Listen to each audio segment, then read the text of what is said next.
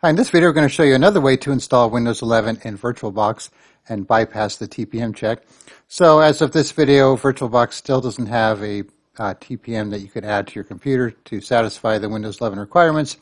So we have another video that we did that shows you one way to get past this. Actually, there's a couple ways.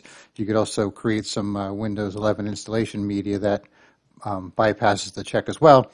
So this is technically a third way, I think. Maybe we have more, I'm not sure, that we're going to show you how to do it.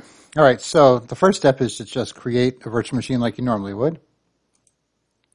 We'll call this Win11 new. And just pick your locations, just give it your memory and so on. Say about 8 gigs. And just make this 60 for now. Dynamically allocated is fine. Oops, not 680. Okay, then you want to go into the settings,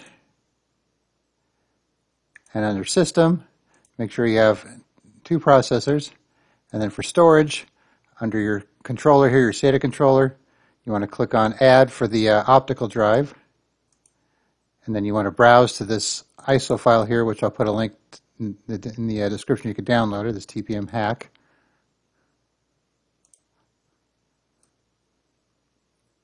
And if you don't have it in your list here, you just have to click on add and browse to it. Then you could come here and add it. So I'll choose this.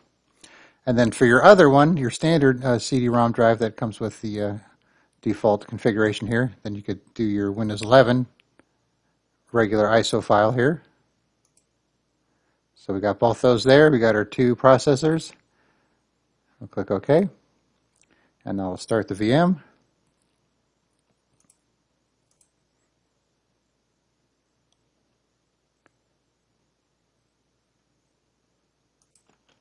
Okay, press any key to boot to VM or boot to CD like you normally would. Okay, now when you get to this first Windows screen, you want to do Shift F10 on your keyboard to get the command prompt. So now it's either going to be your D drive or your E drive, because you have your C drive and then you have your 2 virtual optical drives there. So I know it's the E for this case. So if we do a directory, dir, you'll see this TPM PWN batch file here, so all you got to do is run that.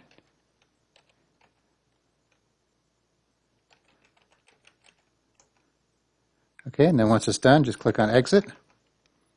And then you could continue the installation here.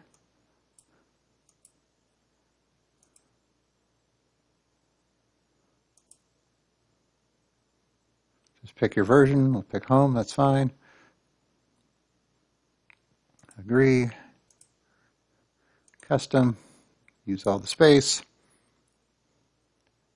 and I can see it's copying the files and starting the installation. So if you didn't do this, it would have failed by now, saying it couldn't find the TPM.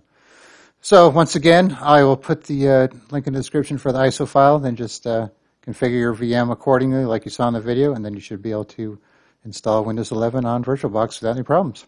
All right, thanks for watching, and be sure to subscribe.